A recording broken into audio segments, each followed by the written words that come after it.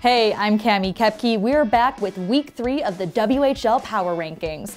Prince George is ranked first in the CHL, and the Cougars are still first on our list. But there's lots of movement elsewhere. In second, it's a good week to be a Saskatoon Blade. Might not count in the win column, but any team would call snagging Fraser Minton in a blockbuster trade to be a victory.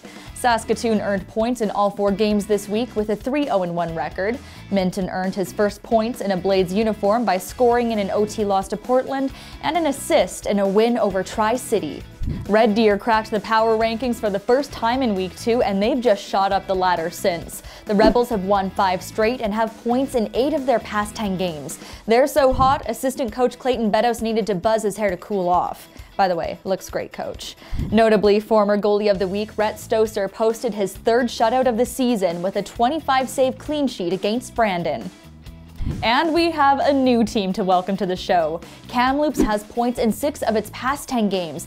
Not too bad for a team that just dealt its star forward. The Blazers scored 5 unanswered goals to surge past the Vancouver Giants in a 6-3 win, and Jesse Sanch stopped 29 shots in a gutsy performance against the Victoria Royals to secure his first WHL win.